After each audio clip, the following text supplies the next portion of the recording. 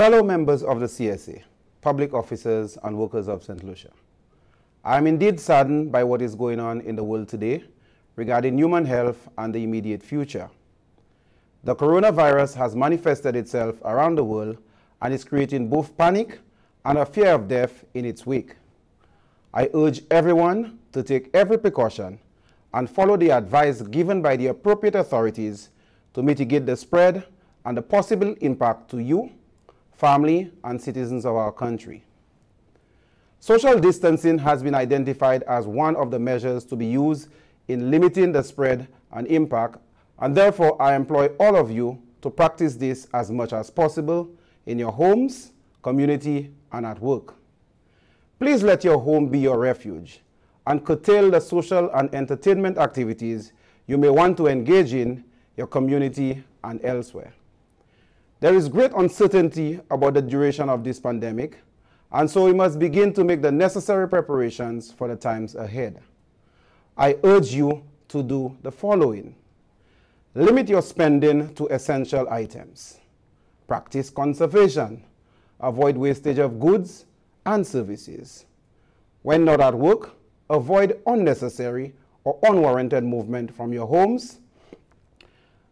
This pandemic has begun affecting employers financially, and austerity measures have begun in some quarters. Given this, we need to prepare ourselves for further eventualities. Given the possibilities for even more austerity measures, CSA is calling on lending agencies, property owners, individuals or companies to adopt a compassionate posture towards workers who may have lost their jobs or have to face pay cuts in the face of this crisis.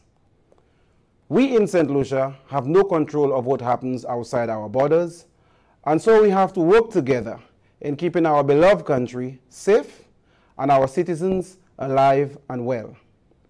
The CSA stands ready to assist its members as much as possible within the capacity of our own limited resources. Members, this is a very serious situation, and our future is highly dependent on how this pandemic pans out globally. I therefore urge you not to engage in counterproductive activities. We must remember that we have a duty to serve the public, and so we encourage you to remain at work as long as it's safe to do so.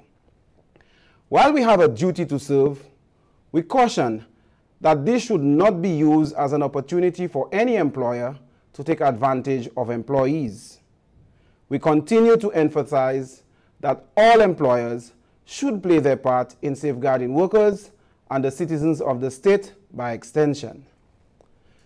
Members, in light of this pandemic and the anticipated need for even more restrictions to be applied by the state, we may have to consider postponing the CSA elections until the situation improves.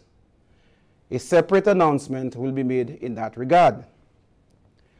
CSA wishes to acknowledge the work being done by persons who serve the community at this time, particularly the healthcare practitioners, doctors, nurses, nursing assistants, other medical personnel, caregivers, and others in the service industry who are in the front line at this time, especially our members serving customs and the ports. We thank you for what you are doing now and in the future as part of the national effort to fight against COVID-19. Members, I know that we are indeed facing difficult times ahead, but I pray for courage and confidence to help us see this through. Let God take control of our lives, and let's keep the faith. Together, we will cope and overcome the challenges posed by this pandemic. May God bless you. I thank you.